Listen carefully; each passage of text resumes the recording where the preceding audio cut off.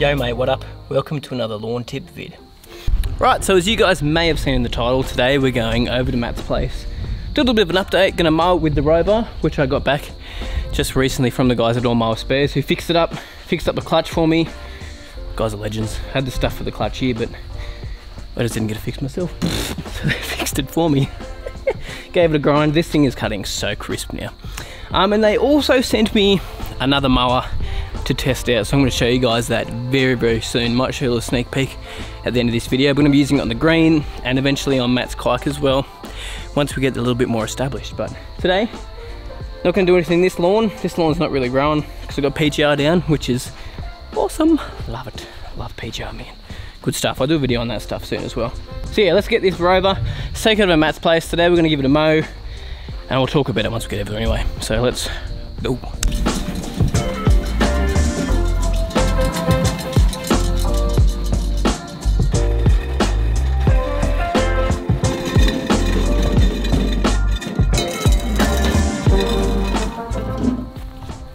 Man, that was noisy bringing it across the road.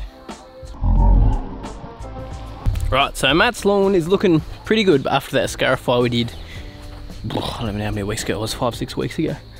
It's still got a couple of little thin patches here and there, but they will start to fill in once we start doing more and more regular mowing, start putting some more ferts towards it and pushing it along. You can see there's like a little bit of this seed head popping out just here, all over the place, just because of the transition in the growing season basically, which is why there's so much of that seed head up.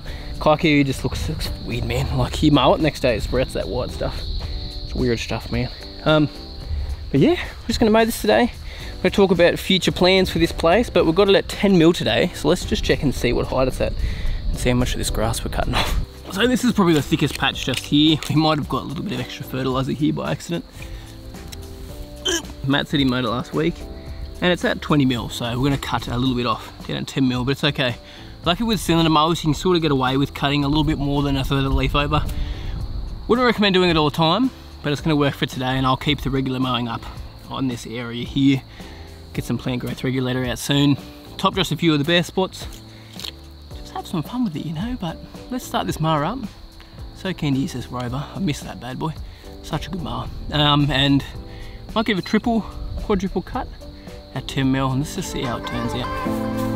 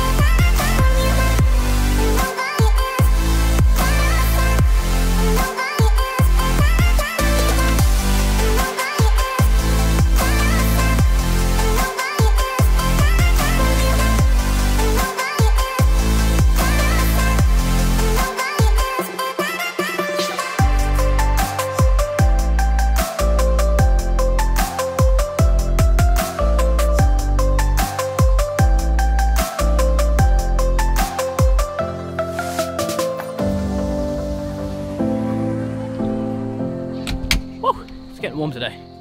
Man, it's supposed to have a heat wave over the weekend. It gets to 34, which is pretty hot for orange. Anyway, that looks pretty good. Really actually stoked with how that turned up from double cut. Gonna leave it a double cut because I got like nothing off the second cut, so that is gonna be fine. But man, have a look at that. Schmick. So there's a couple of holes to fill in, which again I said, if you've got this in your lawn, top dress those areas so it gives the Kikuyu somewhere to creep into. And then we're gonna start fertilizing it too. Then getting the PGR on it soon, but mate, I tell you what, for Kikuyu this time of year, because even around the street it's still a little bit dormant and off, as you can see across the road a little bit. Orange is just so far behind with like warm temps. The temps are only really starting to kick up now. But yeah, let's fertilize this. Alright, so today we're just using the old Solo 475 comfort sprayer because it's only a small area. And I might not have charged the battery on my battery one yet again. But I'm still going to put my 2 nozzle boom on there because I'm laser. But anyway, today we're going to be putting out some special effects because of the 15% nitrogen there, so we're going to give that a bit of a boost over there, and because it'll give it some nice colour as well with that iron, 6% iron and 2% manganese on top of that. And then we're going to go just with some good old seaweed secrets just to help out with the roots. Why not? I always chuck in a bit of seaweed or kelp in with my liquid fert applications anyway. It's just the way I roll with it. But yeah, this stuff here, put it out at 200ml per 100 square metres, so that's only 100 square metres over there, so 200ml of this today, and then 100ml of this stuff. And I'm only going to put it in 4 litres of water because the pace I walk with these things, I get out 4 litres of water, like basically perfectly over 100 square metres, and that's going over it in 2 directions as well. So let's mix it up and do it.